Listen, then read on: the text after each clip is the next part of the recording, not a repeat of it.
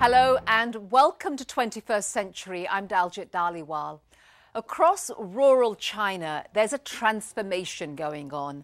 More and more women are stepping out of their traditional roles and into positions of power.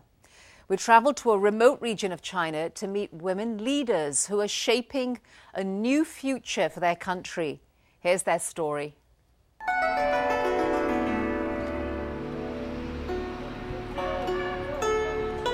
It's a typical sight here in the Chinese countryside. Women working the field and preparing meals for their family. But it's rare to find 41-year-old Peng Wei-ling in her kitchen. She has little time for domestic chores. That's because Peng is busy in a very different kind of role, that of Communist Party secretary for her village. She was elected 4 years ago, the first time ever that a woman in her province attained such a leadership position. Having taken up this position, I had to be responsible and let people know that as a woman, I was just as good as anyone. Peng's story is a success story. It's also the story of many women's struggle to secure positions of power, a tale shared across much of rural China, where women have customarily had little say in the affairs of their community, and where more than 75% of all officials are men. But all that's slowly changing as more women like Peng are gaining leadership positions and representing so many who depend on their voices to shape a new future for China. Peng's village of Qingxi lies close to the Russian border in northeast China. With only some 3 months of frost-free days a year to plant and harvest, life is especially difficult for the families she serves. Peng spends most of her time advocating for them, like helping farmer Ke Pei-ching gather evidence of damage for an insurance claim after his land was flooded. Whether or not he receives this compensation can mean the difference between saving his field or him losing it all. As an official, my main responsibilities are looking after village affairs, communicating with higher levels of government, and putting in place policies to improve infrastructure in the village and to help develop the economy of the community. And here, that means building roads to improve trade and building bridges to help rural farmers access their land. The river used to divide our village in half. People had to wade through the river to get to the fields. Vehicles had to drive through the water. But one of the most important responsibilities, Peng says, is handling disputes that often begin over issues of land ownership and boundaries. Land is the lifeblood of the countryside. To help keep the peace in her community, she's a constant presence at the province's Land Bureau. Today, the Land Bureau has come to confirm the boundaries between fields. Once this has been confirmed, the land will be managed properly.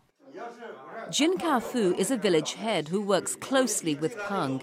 He says he's witnessed the power of women leaders. There was a 2-year dispute between 2 families in the village over field boundaries. The local police couldn't sort it out, and neither could the court. But Secretary Peng and the village party committee harmoniously resolved the years of grievance.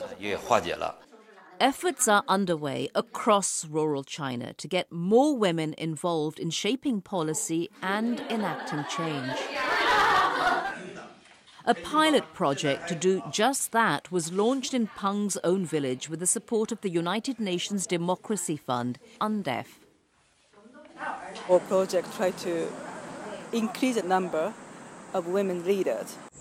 Mikiko Sawanishi is UNDEF's deputy executive head. She says the first step is identifying potential female leaders in villages across the country and then training them to run as candidates. They're taught about the issues of politics and are given guidance on the electoral process. Finally, she says, women are taught vital leadership, management and decision-making skills. But UNDEF and many others believe that part of shaping the women leaders of tomorrow also means helping women gain economic independence today. And so leaders like Peng are helping set up new industries in which women can play an active role. Industries like producing honey and harvesting mushrooms. We saw the market potential and wanted to do this large scale. We negotiated with the local government and raised money in poverty relief aid. But while promising, Swahanishi says that getting women on board is not enough. Men's attitudes must also change.